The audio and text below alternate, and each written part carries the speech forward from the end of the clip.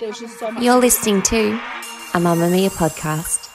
Mamamia acknowledges the traditional owners of land and waters this podcast was recorded on.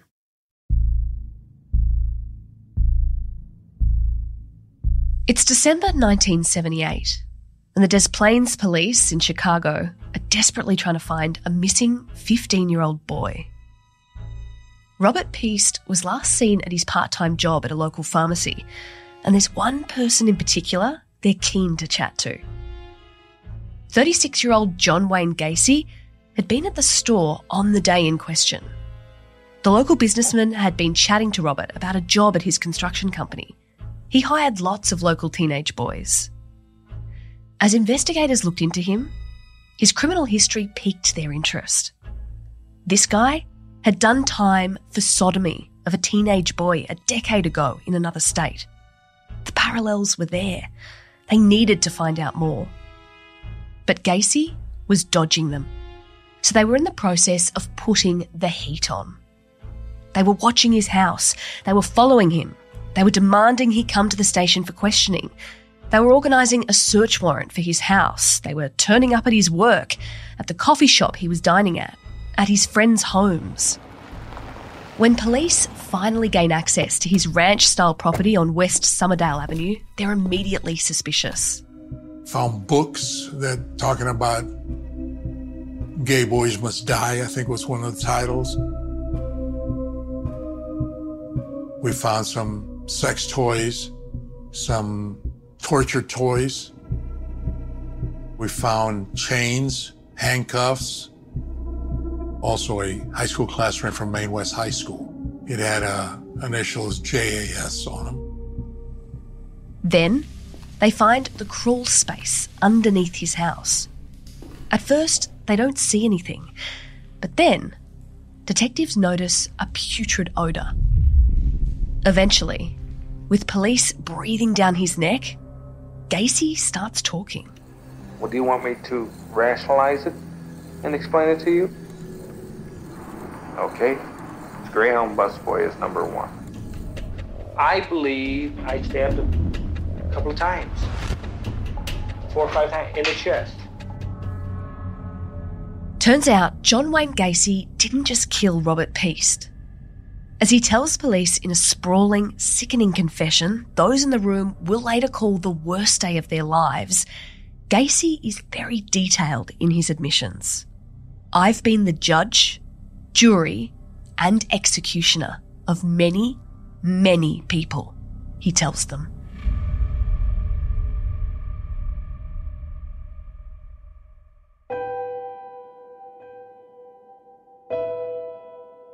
I'm Gemma Barth, and this is True Crime Conversations, a Mamamia podcast exploring the world's most notorious crimes by speaking to the people who know the most about them. John Wayne Gacy is one of the worst serial killers in American history, murdering at least 33 teenage boys and men in the late 1970s. He became known as the Killer Clown because of his affinity to dress up like one.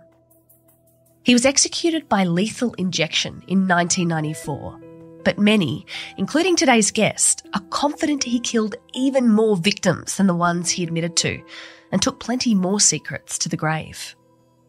Gacy's crimes are the stuff of true nightmares. He would lure his victims, young boys and men, to his Chicago home on the promise of construction work or some other ruse. Then he would torture them in unfathomable ways, sexually and physically, before murdering them. And a warning, we do delve more into the details of exactly what he subjected his victims to later in this podcast. With so many victims, it's easy to think of the numbers rather than the names in this story. The sheer amount of young lives lost to this monster. Like 16-year-old Timothy Jack McCoy, 14-year-old Samuel Stapleton, 17-year-old Michael Bonin, 20-year-old John Prestige, and 18-year-old Robert Gilroy. That was just 5 names. Gacy murdered 6 times that, stuffing their bodies into the crawl space of his house before he ran out of room and moved onto other areas of his property and a nearby river. Today's guest has met Gacy in the flesh numerous times. She was his lawyer while he was on death row and has written a book, Killing Time, with John Wayne Gacy, defending America's most evil serial killer on death row. Karen Conti joins us now.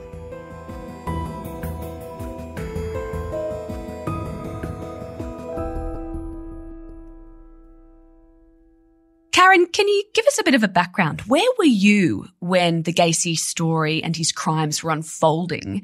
And then how did you come to be involved in the case itself, years and years later?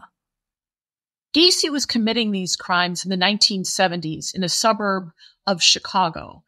And he was arrested in 1979. Well, I was in high school at that time. I was a senior in high school. And I remember the story because it was the most amazing story in the world. Like, there was one body, then there were 5 bodies being brought out. Then people were taking bets. And all in all, there were 33 bodies, 27 that buried under his house and on his property, and another 4 that were discarded in the river. I mean, it was a turning point in your life because as a teenager, you didn't understand what that was. And it was a different time, too. We didn't know what a pedophile was. We didn't know a lot about serial killers. And this was a guy who was a very successful construction worker. He was high up in the political party. He did charitable work. He entertained kids at parties. This was a guy who no one suspected. So flash ahead 14 years, he's been convicted. He's been sentenced to death. And now I've gone to college and law school, and I've been a lawyer for just a few years when we get the call in my office that Gacy wants to interview me and my law partner about representing him. Wow. There is a lot there to unpack. So let's fill in a few of the details. I want to go back to the start, John's childhood. He seems to have had a pretty rough time with his dad, right? Which kind of sets the scene for his life, really. This is the big question. What created John Wayne Gacy, right? Because nobody is born evil, I don't believe. And Gacy had a hard upbringing, but not as hard as you would imagine. And his father was an alcoholic, and his father was verbally and physically abusive to him. His mother was very loving but passive. But that really wasn't unusual back in the 40s and 50s. That dynamic was present in a lot of homes that didn't result in a John Wayne Gacy being created. But I think there were some other things too, Gemma. I think that Gacy grew up in a very strict Catholic environment. And I think at an early age, he was sexually abused a couple of times. And he probably knew that he was either homosexual or bisexual. And that was very confusing to him because back in those days, we didn't know what that was. And it wasn't acceptable, especially given the Catholic upbringing. So if you have that combination of all of those things, I think that might explain a little bit about why John Wayne Gacy became what he became. I think that's a very important area to delve into. Homosexuality in the 1970s, completely different story to now. People just weren't out. You couldn't be. Right. And, think about this. John Wayne was a macho cowboy in the movies back in the 40s, right? And his father named him after this macho cowboy. And here he was, a kid who didn't like sports, didn't like going hunting and fishing. He liked cooking and he liked gardening, and he just didn't match up with what his father wanted him to be. And that combination, the shrinks will tell you, kind of led him to maybe kill himself over and over again when he was killing these young men and boys. You kind of painted the picture before, but I want to go into it a bit more. From the outside, adult John was a very successful and kind of well-known guy. He had a very successful construction company. He dabbled in politics. Can you take us more into that? Because he was a real good guy, in quotation marks. He was helping the community. Right. I mean, he had a construction company, and in today's dollars, he would have been earning over $400,000 a year. And for someone who didn't go to college, that was a lot of money. He was very successful. He built franchises for ice cream parlors and drugstores. He did home remodeling. He employed a bunch of people. He also lived in a very nice neighborhood. It was modest, but it was very nice. And he was in politics. He served on different boards. He went to political functions. He raised money for candidates. And he volunteered at his church. He went to church. He was very hardworking. His neighbors loved him. He would shovel their snow and mow their lawns. He was very well respected in the community. And he was the guy who everyone said, we had no idea. And they almost didn't believe it until the proof came out. As part of painting that picture, I think visuals are really important. What did he look like? Did he look like a scary guy? Not at all. And that's one of the things that I have to tell you is more frightening than if he had looked like a scary individual. He was about 5'9", kind of pudgy. By the time I met him, he was very pale from all the years that he had spent in prison. But there was nothing imposing about him. There was nothing unusual about him. He was very average looking. And if you think about it, if he did look like evil, or if he did act like evil, he probably wouldn't have gotten away with 33 murders. It probably would have been one and done. He wasn't one of those guys walking around muttering. He was a socially appropriate, glib, funny, engaging human being. And that's how we got away with murder. We've talked about how he was likely homosexual or at least bisexual, but he did marry women and had children and by all accounts seemed to enjoy family life for a moment there. He did. He was married twice and he loved his wives and his wives loved him. And they had normal sex until he didn't really care to do it anymore with them. And that was what caused the breakup of both marriages. And yes, he had children and he liked living that suburban life of the hardworking businessman who came home to dinner with his family and children. And, at some point that just became not as important to him as the murder and the torture and the burying the boys. Obviously, it escalated to murder, but it did start with, a lot of sexual abuses, sexual assaults, things like manipulation, blackmail. Can you take us through what he was doing in those early years behind the scenes, how he was tricking almost teenagers to have sex with him? Well, before he moved to Chicago, back to Chicago, I should say, he lived for a while in Iowa, which is a state next to Illinois, and he was married and his wife's family owned Kentucky Fried Chickens. And so he was the manager at two of them, which was another really good job and very lucrative. But while he was there, he assaulted one of his employees and assaulted another one as well. And for that, he was charged with some crimes, sex crimes and extortion, because he tried to get people to testify on his behalf. So he did serve some time there in Iowa. And when he was released on parole and came to Chicago, that's when he started killing in earnest. And my thought is that he knew now that he couldn't leave witnesses and that he now had to kill the people who he was forcing sex upon. That sodomy charge you mentioned, he was sentenced to 10 years but only ended up serving 2. How did that happen?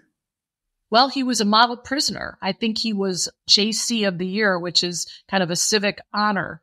And he did all kinds of things in prison. He helped paint the prison. He helped cook. He, did what John Gacy was really good at, and that is fitting in, doing good deeds, getting people to trust him, and manipulating the system.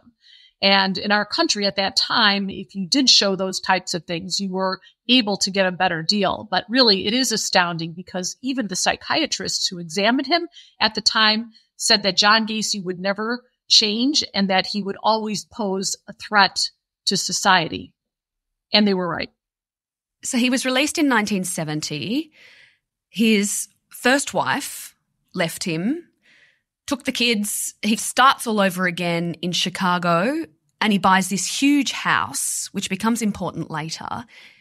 Can you talk us through the house? Because it was quite a beautiful property, wasn't it? It was. I mean, I wouldn't call it a mansion, but it was in a very nice suburb close to Chicago. Houses were pretty close to each other, which is astounding if you think about what went on in that house of horrors. But he kept the house very nicely maintained, mowed the lawn. I mean, everything was picture perfect. He had a pool table and a basement where he would invite people over. He had huge parties, and it was sort of like the central meeting place for neighbors and friends. So we know he had a second wife. They lived in that house together with her 2 daughters from another marriage for a little while, and then they divorced, and so he was alone in this house. But beneath it all, he was still back to his old ways, back to the reason he went to prison in the first place. He was still kind of preying on young boys this whole time, wasn't he?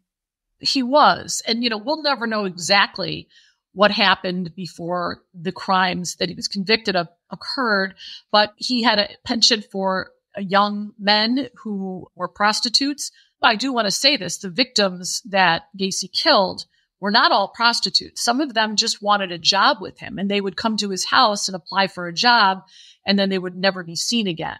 Some of them he tricked into coming to his house and ended up killing them. But many of them were prostitutes or runaways who he knew weren't going to be missed. And he would go and pick them up at the bus station or at a certain park where it was a known meeting place for gay people at the time. So he was dabbling in these things. And then I think it escalated. I think he needed more and more to meet his fantasies. And the fantasies just got on fire. And so he needed more torture. He needed more murder. He needed to keep those young men and boys near him on that property. Before we get more into the murders, I want to talk about the clown club that he joined in 1975. It feels like something that was written into a horror movie. But talk about clowning, how he got into that, what he kind of used that for. Well, I talk about this in my book, and not to get too deep into somebody who likes to dress up as a clown, but he never picked up any of his victims as a clown. A lot of people think that, but no, Gacy would never have been able to do that in that creepy setting. He did it in plain clothes. But what he did do is he liked to dress up as a clown.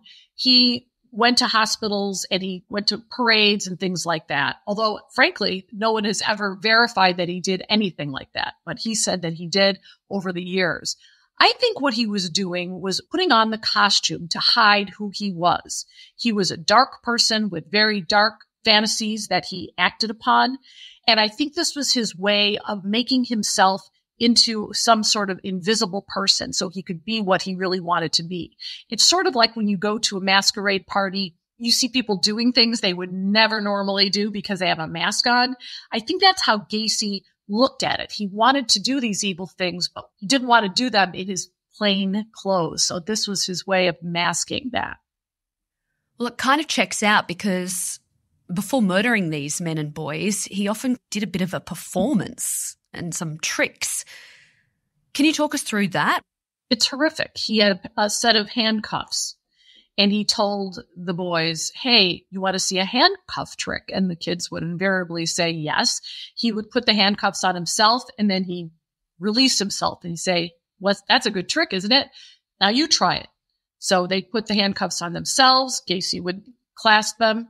And he said, the trick is now you can't get out. And that's when he'd start to torture them. So very sick, very, very sick and sadistic. And that's what makes Gacy one of the worst serial killers, not just in number, but in how he took pleasure in really torturing these boys. How long did he torture these men and boys before murdering them? This was all happening in this house that we talked about before. I think some of the torture went on for hours, according to accounts. Gacy did not necessarily talk to me about any of this stuff because by the time I represented him, he wasn't talking about his crimes at all. But he did talk to a lawyer early on who he recounted some of these things. And just from the facts, you could see that he really took his time in torturing them. Can you elaborate? And it's a horrible area to delve in, but to give people an idea of just how sick this man was. What kind of torture was he putting these people through? What was he doing to them? How was he murdering them? It was a variety of things. He had a torture board where he would strap them to the board and he would sodomize them repeatedly and sodomize them with various objects. He would sometimes put them in a bathtub and he would drown them until they almost passed out. And then he would revive them and sodomize them again and do the same thing over and over again. So it was a variety of things. It was horrific. It was certainly geared toward watching them suffer. That was part of his sexual pleasure. And finally, he would end up killing them usually by strangling them or using a rope around their neck.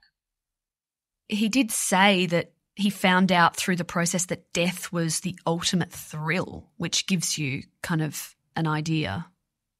It's impossible to rationalize any of this because the idea that sex and violence is somehow related, most of us say that doesn't make any sense. In fact, it's the opposite. You couldn't even imagine that. But to a person like Gacy and the Gacys of the world, somehow, somewhere, they've had a fantasy about hurting other people. And that fantasy somehow got caught up with sexuality. And that sexual conduct could not even happen unless there was violence attendant to it. So this doesn't happen overnight. This happens over a period of time. And whether it was a combination of Gacy's brain having some problems, he had 2 violent head injuries during his childhood that could have contributed to his lack of remorse and impulse control. And also all the things we talked about with a father who was abusive and he was angry and he was not in control because his father was hitting him and doing all these things and then being sexually abused. I think all of these things fed in to this dark fantasy that just evolved over time to the point where it kept escalating and escalating to what we finally saw.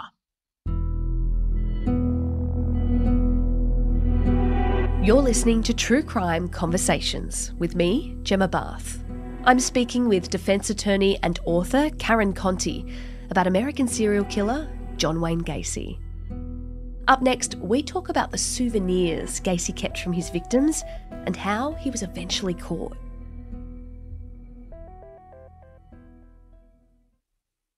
There were quite a few boys that actually escaped. Why didn't that lead to his arrest at the time? Again, let's look at the time that this occurred. We didn't have those databases that were all connected with our different states and our different counties. So it was difficult for the police to pull up Gacy's name and see that he had served time in another state. It just wasn't part of the system at the time. Also, Gacy was very prominent, and no one would have suspected that he was doing any of these things. And I would add a third thing to this, and that is that when the boys reported these things to the police, I think the police looked the other way thinking, oh, they're gay, so we don't really have to take any action because it was between 2 people we really don't care about in that regard. That was the time. That was definitely in the 1970s. There was a whole different attitude toward the homosexual population. But again, it's hard to believe there was one victim who got away. He was horribly, horribly injured by Gacy, injured for life by the torture that Gacy was perpetrating. He goes running out of there. He calls the police. He gets the police to arrest Gacy. They arrest Gacy, then they drop the charges. And this happened over and over again. Even some of the boys who tried to get a job with Gacy, they were last seen going up to his house, and they would ask Gacy, where'd this kid go? And he'd say, oh, I don't know. I never saw him, or he was a runaway. Or so there were so many opportunities to catch Gacy at this stuff, but it just never happened and didn't happen soon enough. At the time, did it influence the way that Chicago and young men felt? Was there terror? Was there fear on the streets? I think there was a turning point when Gacy was arrested. I don't think anyone had ever seen anything like this or suspected anything like this was going on. And it was sort of a loss of innocence. And I remember even thinking to myself, stranger danger. Remember, we saw that movie in school, and I didn't even understand what that meant. I mean, I understood that you didn't take candy from strangers or get in their car, but I didn't have any idea what that person could have done to me. And I think this was a wake-up call because I think children, this is a different time. We were much more innocent. We didn't have social media. We didn't have newspapers that printed graphic things. So we were very sheltered from this kind of thing. I think we started asking questions of our parents. You know, what does it mean to be a serial killer? What does it mean to be abducted? What does it mean to torture? I mean, we were asking those questions, and our parents, were forced to try to answer them. So yeah, I think this was a turning point. I think that the gay community was terrified of what happened. And there's always a story about someone who escaped or worked for Gacy and just got away in time, or was almost picked up at a bar and knew who Gacy was. And so many people escaped with their lives that I think this was just terrifying to the whole community. I want to touch a little bit more on his psychology, the way he would talk about this. I know he didn't talk about it with you, but there's been people he has spoken about it to, and it's been reported on a lot over the years. And I think it's the phrasing that he used that really gets to me. So things like he'd talk about cruising, and that was how he would like get around town looking for boys, and he would call it, I'm going cruising. Or things like there were some nights that he would murder multiple people and he would call them, you know, doubles. It's like the way he spoke about people and murder. Yeah, he had this notebook that had all the pictures of all the victims and their high school pictures and the pictures of their house and maybe their dog and an article about when they went missing. And I looked at it and I said, where did you get this? And he said, I paid somebody to compile it. And on the front of this book, it was called the Body Book. And I said to him, John, bodies, these are human beings. These are boys. These are men. He said, yeah, well, you know, and he shrugged his shoulders as if to say, no, they're not. And this is the most chilling thing about Gacy, was that he dehumanized them. He completely dehumanized those victims and almost blamed them. And he would say things like, where were their parents when they were out at night? Why did they get in a car with somebody? And how did they end up, you know? So he'd say these things as if to blame them for what he did to them. That body book, had he shown anyone that before he showed it to you? I think so. He paid a lot of money while he was in prison to have a private investigator compile all this stuff. And remember, this was before the internet. This is when you had to go to the newspaper and go through microfiche and find these things and photocopy them. So this was a lot of work that was done to put this together. And, you know, I was just asking him, why did you do this? And he'd say, well, I had to figure out why all these people were under my house. Maybe I can make a connection, which was completely trash. That was a huge lie. I think he wanted to keep that as souvenirs of his killings that he was proud of. On souvenirs, he also collected those at the time of the murders, didn't he? Like in his house. He did. And there, the police found, you know, a cache of school rings and driver's licenses and possessions of some of his victims, which is really sad. We did touch on it briefly, but can you tell us more about what he did with the bodies? Because he kept them all in his house, and then when he outgrew a space, he looked for other places to bury these people. Right. There was a crawl space under his house, and he buried them in a very neat pattern. And in fact, when he was arrested and he confessed to the crimes, he had an amazing memory, not only of the names of most of them, where he abducted them, approximately when this happened, and then also where the bodies were. And he actually drew a little chart showing how the bodies were lined up down there. It was just chilling. And then you're right, he ran out of real estate. So he buried some in his yard. And then when he ran out of space there, he threw 4 of them in the nearby river. The murder of Robert Pierce was his undoing in the end. Robert was a teenager. Tell us about how he was finally caught, because it was quite a process, wasn't it? It was. Robert Pierce was a beautiful young man. He wanted to get a job with John Gacy, so Rob's mother drove him to a drugstore where Gacy was working. The mother was celebrating her birthday that night. Rob was supposed to apply for the job, get back in the car. They were going to go home and have a birthday dinner. That was the last time his mother ever saw him going into that drugstore. Within an hour, Gacy had taken him home, raped him, killed him, and put him in the crawl space. So this was his undoing because the mother said, I know where he was going. I know what he was doing. You've got to go to Gacy's house. And the police did, and the rest was history. They smelled some horrible things in the house. They followed him for a while, and so they finally arrested him and charged him. But he actually confessed in the end as well, didn't he? He did. And I think at the time, my understanding from the lawyer who heard the confession was that Gacy was very stressed out by this lifestyle he was leading. He was working long hours at his business, taking all kinds of drugs and drinking copious amounts of alcohol. Then he was going out at night and killing 1, 2, or sometimes 3 young men, abducting them, taking them back, torturing them, killing them, then going out for a second one. So this was very stressful to him. I can't even imagine what that's like. And it was almost as if he were relieved that he finally was able to say, I'm done with this. I'm not going to do it anymore, and I'm going to tell you all about it. So he went to trial in February 1980 on 33 murder charges. Was anything about his state of mind revealed in that process? I think the question that always comes up when you have a serial killer like this is, are they mad or just bad? Right. Well, he did lodge the insanity defense. And in our country, the insanity defense is a very difficult defense to prove. And here's why.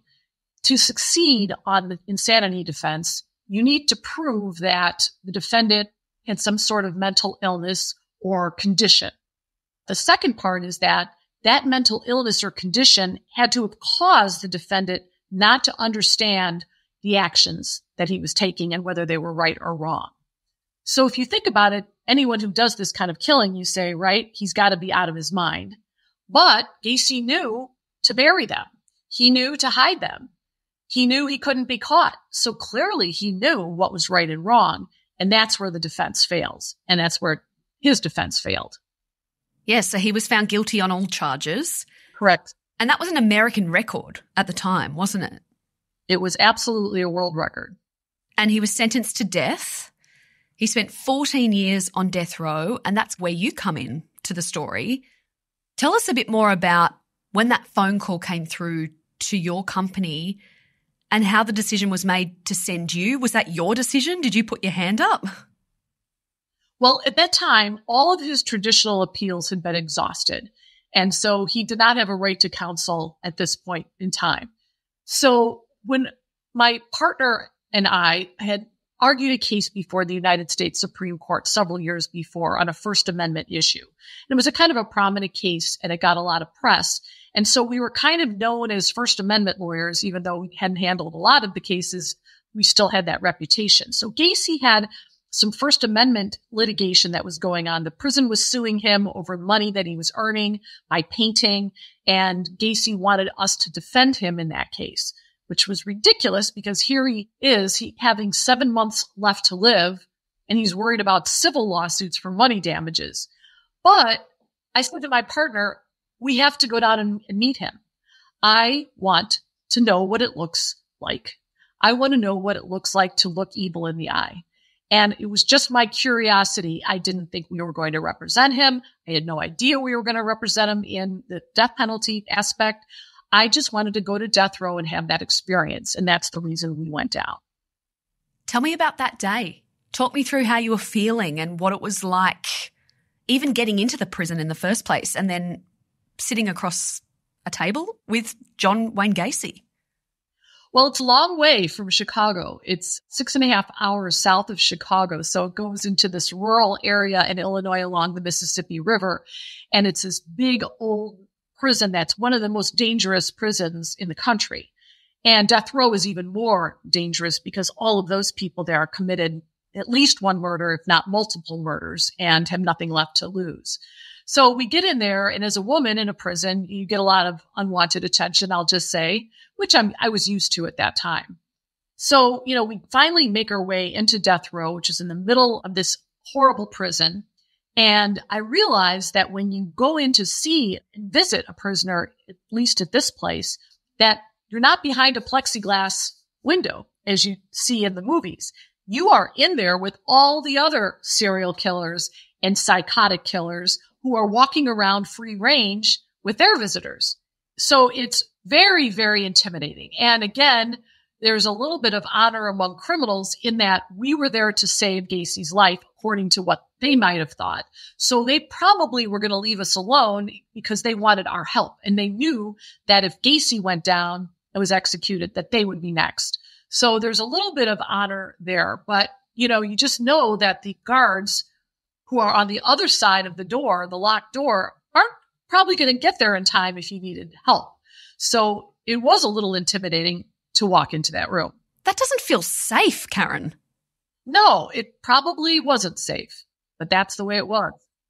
And I will say this, Gacy didn't frighten me. I mean, I had read a lot about him over the years. I had read a lot of the books that were written about him. I've always been very fascinated by true crime. So I did know my John Gacy story. And I knew that he was the type of killer who was very compartmentalized. He lived this life, as we talked about, that was like upstanding and religious and political. And then he did these horrible, heinous crimes. But I knew he could control himself. And frankly, I wasn't his type.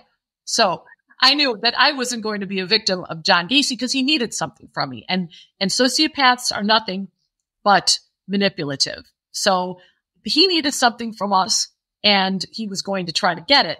But the other people on death row were not all that way. There were some of them who literally were psychotic when they committed the crimes and really were not compartmentalized and maybe didn't have that filter that Gacy did.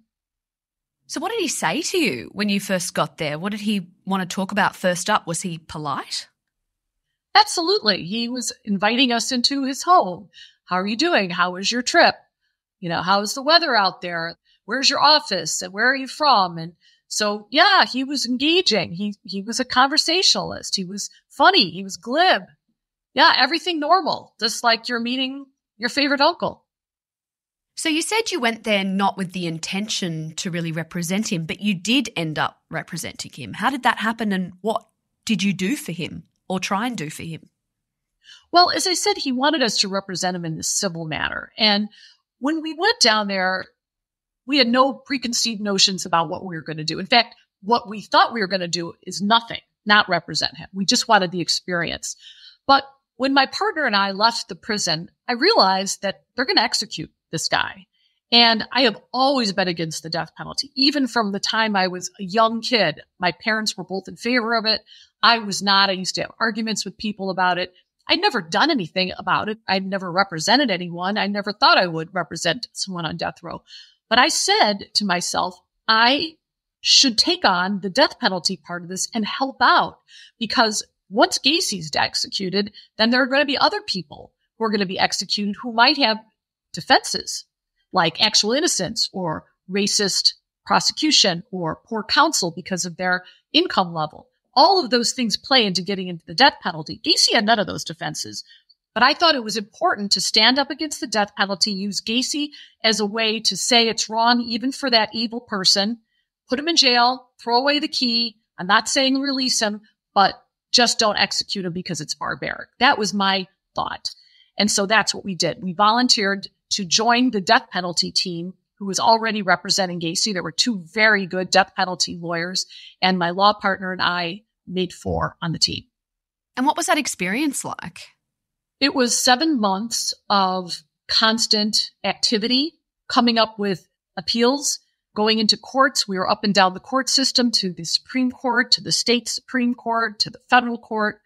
We were seeing Gacy on a regular basis to talk to him about strategy down on death row, on the phone with him constantly. Obviously, the press was wildly interested in this story. We hadn't executed somebody in Illinois for a long period of time. And so the press was just fascinated by the whole process. And so it was just a whirlwind of legal and press activity.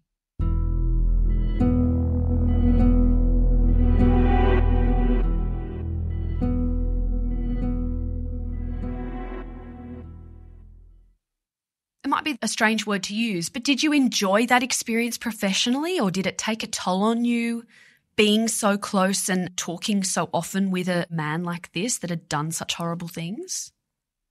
I wouldn't say that I enjoyed the process while it happened. It did give me some very good skills. And so it taught me about resilience. It taught me about standing up in the face of your detractors. It taught me how to speak to the media. It taught me a lot of good things. But as a lot of things in life are, when you're going through it, it's not fun. But then you look back and you say, wow, that was a game changer. That turned my whole life around. And as far as talking to Gacy, a lot of people ask me that question. Did it make you feel horrible? And did it make you feel dirty? And did you see that evil side? Truth of the matter is, he didn't act that way with me. He did not act in an evil way. I didn't see the darkness in him. I knew it was there, but I didn't see it. And so in one way that was chilling, because I thought to myself, I know what Gacy did, but he's not showing this to me. So what does that mean as to all the other people I know in my life? Who else is out there? who's doing something like this or capable of this kind of cruelty and is fooling us all. That's what frightened me more than anything. Did it get to the point where you were on friendly bases? Was he like, oh, hey, Karen, how was your day? Like that kind of vibe? He was. You can't be friends with a sociopath because they're really a shell of a person. There's no there. They don't have a conscience. They're not integrated. So they say what they think that you want to hear. They're always manipulating and charming and trying to get something that they want. So it's hard to be friends with somebody like that. I would not say I was friends with Gacy. Was I friendly with Gacy? Absolutely, because I had to do my job. And interestingly, because Gacy and I had a very different relationship than the other men on the team, I was able to get him to agree to do things that the other lawyers just couldn't get him to agree to do. He was very confrontational, very oppositional with the men. It was hard for him to agree to anything, but I was able to talk to him and run some of his objections and kind of get the things done that I needed to get done, which made me valuable to the team in a very strange way. We know that you weren't successful in getting him off death row. He was put to death. You mentioned that Gacy stopped talking about his crimes near the end. Did he show any remorse? No, there was no remorse. He denied that he did these crimes. He said the first one was self-defense. He had no idea how those boys got in his basement. He was just in denial. He was a liar, and he didn't want to talk about it. I would ask him questions just to see if I could get something from him. I would say to him, John, maybe if you talk about some of this, maybe we can buy you some extra time.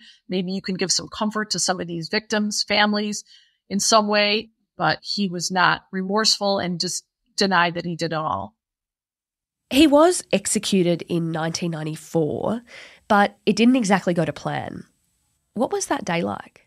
It took them a long time to finally put him to death, about 45 minutes. And as you see, even in the current news, there are botched executions all over the place. And it's really common to have botched executions because you can't have a doctor administer lethal injection because of their Hippocratic oath. They can't be part of basically killing somebody. So you see these prison guards who don't really know what they're doing, can't find veins because of drug use or because the defendant is cold, and these things clog, and it's just a disaster. Were you there when he died? I was not allowed to be there. There was a lottery, and some of the media were allowed to be there, but I was not. Would you have wanted to be, though? I did want to be there. In fact, I was actually angling to do that. I thought to myself, we're entitled to lawyers at every step of the way after the arrest, during the trial, during the appeals. And why not at the end, the most important thing, you're taking a human life and the government is doing it. You think you would be entitled to have a lawyer, but that's not the law in our state. I did want to be there to experience it. Do you think Gacy died holding a lot more secrets under his belt than we know about? Because I have heard a lot of talk about there possibly being accomplices to some of his murders. Yes, I believe he took secrets to his grave.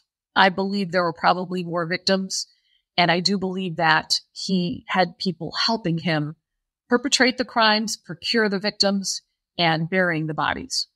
Do you think that they were some of these young men that he might have manipulated, or is it something more sinister? Was it a co-conspirator?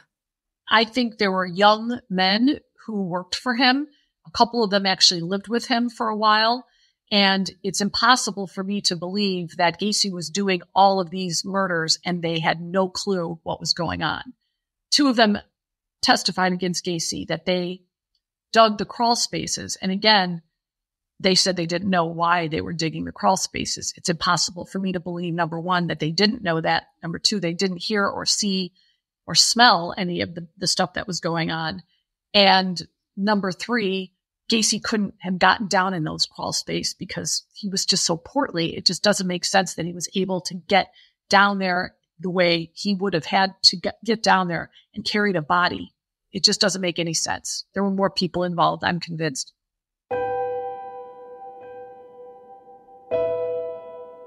Thanks to Karen for assisting us to tell this story.